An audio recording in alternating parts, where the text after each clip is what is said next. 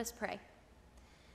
Mysterious Creator, we unexpectedly find you in the most common but heartfelt places.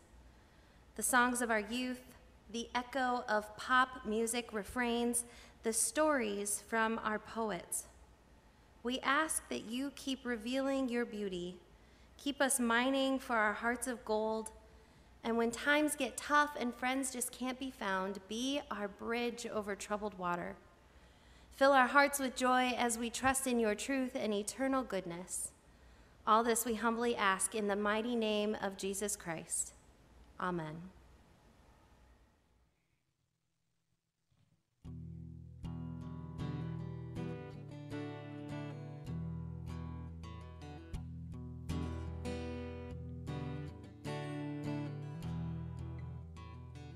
I wanna live, I wanna give. I've been a miner for a heart of gold. It's these expressions I never give that keep me searching for a heart of gold. And I'm getting old. That keep me searching for a heart of gold. And I'm getting old.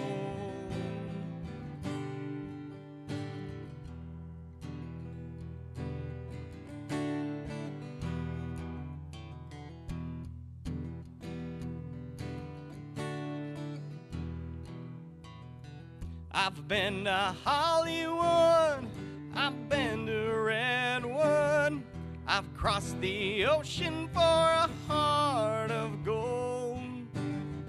I've been in my mind, it's such a fine line that keeps me searching for a heart of gold. And I'm getting old. That keeps me searching for a heart of gold. And I'm getting old. That keeps me searching for a heart of gold. I'm getting old. That keeps me searching for a heart of gold.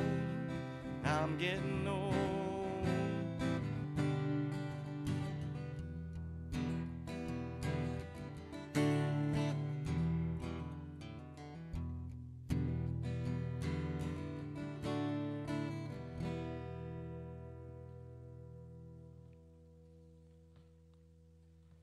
Our scripture reading today comes from the Gospel of Luke,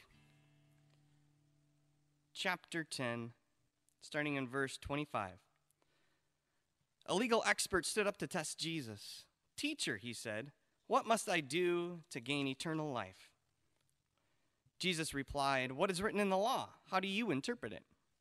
He responded, "You must love the Lord your God with all your heart, with all your being, with all your strength, and with all your mind, and love your neighbor as yourself."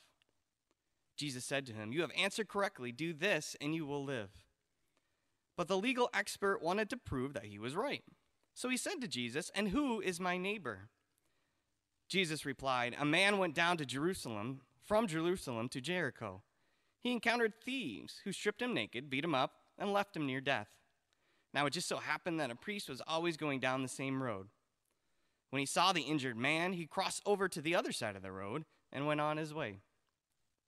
Likewise, a Levite came by that spot, saw the injured man, and crossed over to the other side of the road and went on his way.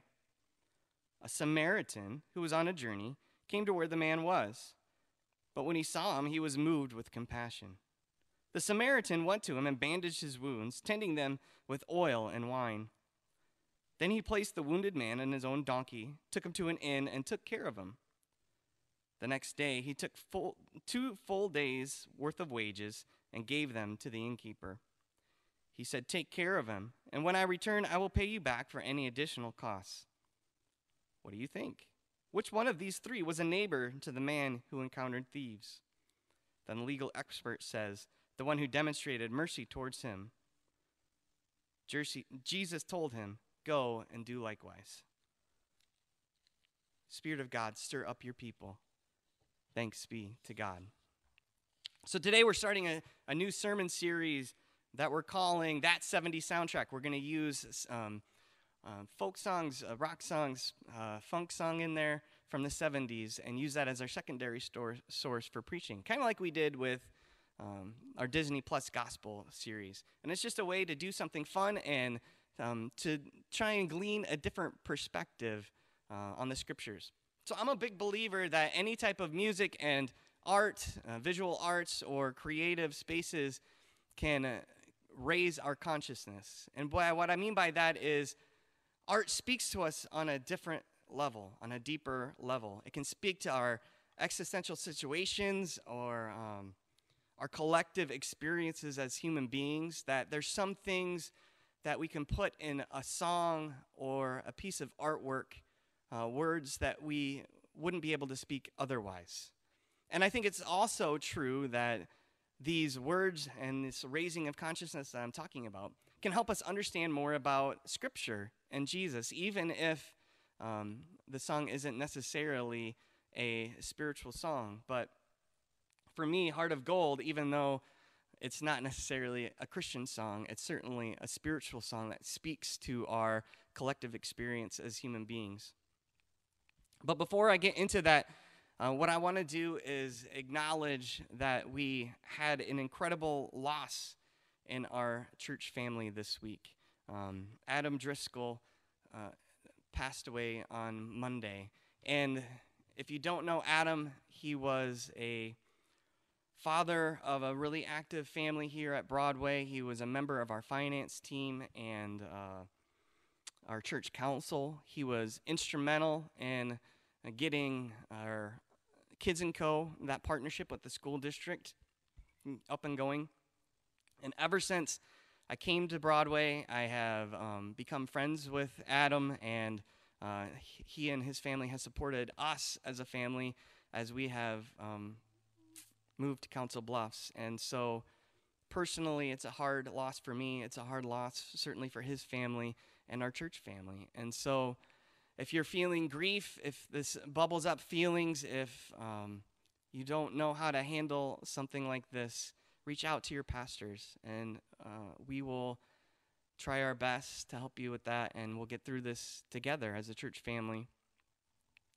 So Adam, like I said, was instrumental in the talks with Kids & Co., but I remember when we first came to Broadway, and he pretty much cornered me and gave me all of his ideas and desire to see the children's ministry grow. He had a particular heart for seeing that aspect of our church grow and what we could do to help facilitate that. And everything seemed to revolve around the love of kids, his coaching and certainly his own family, but the love for kids was not solely meant for just his kids, but all of the kids of our community. And I think for me, Adam was a person mining for a heart of gold. He's the person that Neil Young is singing about. And because I truly believe that Neil Young was singing about all of us. We're all just walking through this life, mining for a heart of gold, trying to figure out what we're doing and trying to do our best. Luckily, we have a church family. We have a Savior in Jesus Christ that shows us the way. And, even in our darkest valleys, we're able to be lifted up with the promises that Jesus left us with.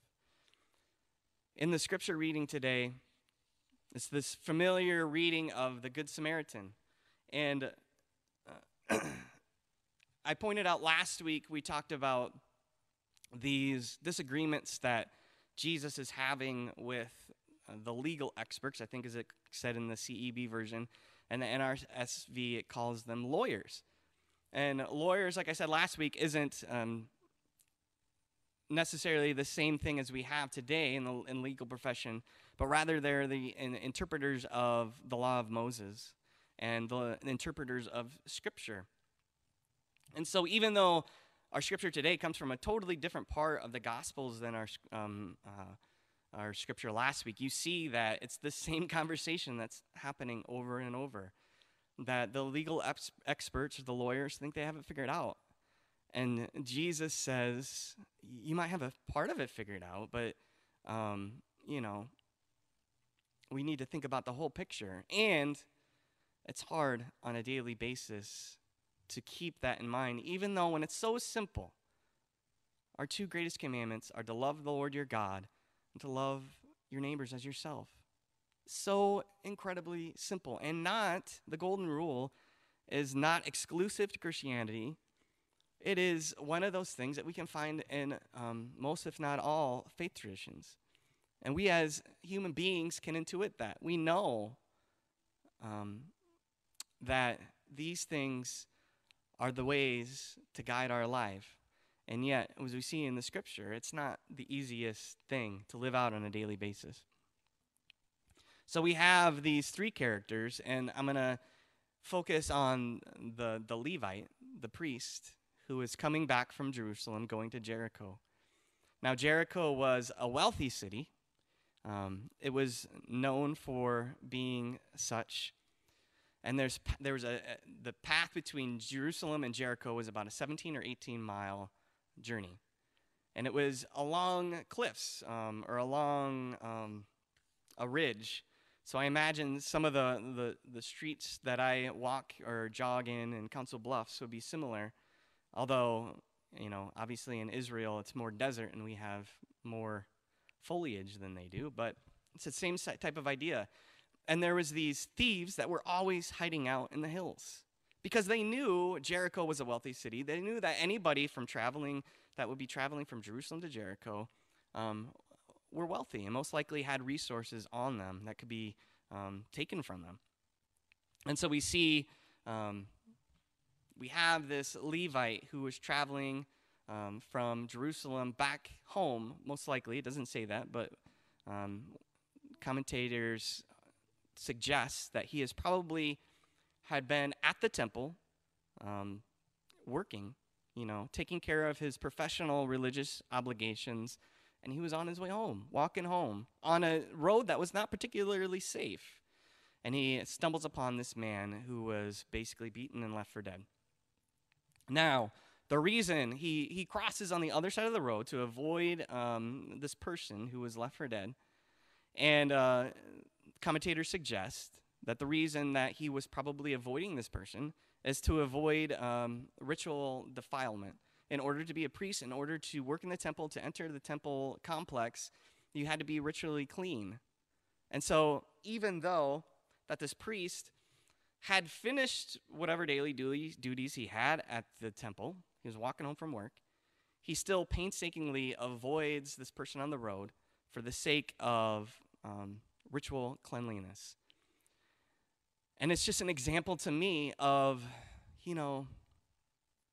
this priest. He was in a religious profession. He was, as we all are, a miner for the heart of gold. I imagine this person to be trying his best. He was doing what he thought he needed to do to stay in line with that being a priest and doing what he needed to do for his people in the temple. And yet we have these things that get in our way, that keep us from the very two commandments that Jesus says take precedence over everything else, to love your God and to love your neighbor as yourself. And the Samaritans were a racially contested or had a racially tenuous relationship with the Jewish people, which I've talked about before.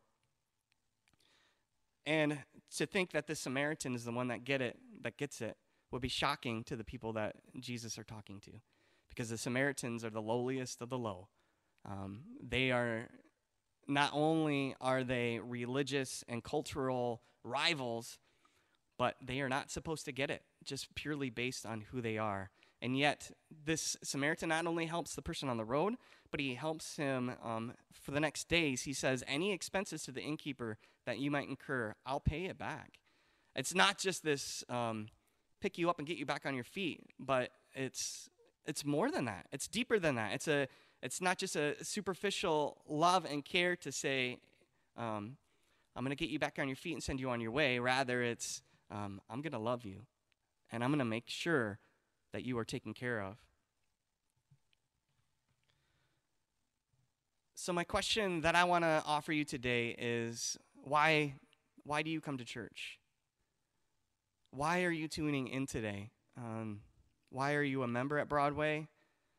Why are you, if you're not a member, participating in our ministries? And I think, why?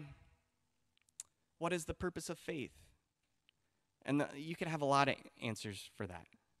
To have a supportive family, to fill your cup spiritually, to be connected to God. But I think one of the reasons for all of us is that we're mining for a heart of gold, that we're doing the best we can, that we're going to fail just like that priest. We're not going to get it right. But hopefully, we're trying our best.